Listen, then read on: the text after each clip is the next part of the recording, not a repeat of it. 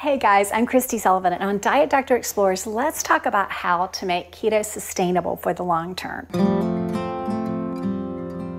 So if you're like me, whenever you've started a new way of eating, you're excited, you're committed, you'll do anything, right? You'll spend the first week following meal plans, buying groceries, and cooking. And then the shiny wears off. Real life comes at us. Kids have homework, they have to be at school, they have to be at band, they have to be at soccer, and you have to have dinner. We were that family that relied on a lot of convenience foods. Frozen chicken tenders, french fries, lasagna. Those were all things that I used to pull out to put in the oven or the microwave to feed my family.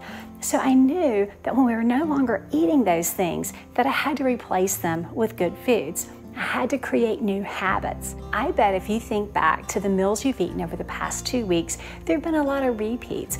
We tend to eat the same things. So I decided that I needed 5 to 10 low-carb or keto meals that I can make when life came at me in a hurry. So what I did, my secret to success, was committing to make 2 new recipes or meals per week, just 2. And it could be as simple as a salad dressing, not something that took a long time. But in doing that, I learned a couple of things. I learned, one, how to make low-carb or keto meals on my own. I learned quick shortcuts and tips that I could go to when life was really hectic. I learned how to stock my freezer, fridge, and pantry. And I learned that I could do this and make it a part of a really busy lifestyle. If you're on the Diet Doctor site, I've got an Eating Keto with Kristie course where I talk about how to stock your freezer, fridge, pantry, all of those things, and I give you 20 recipes that you can make from all of those things that you stock. So check that out.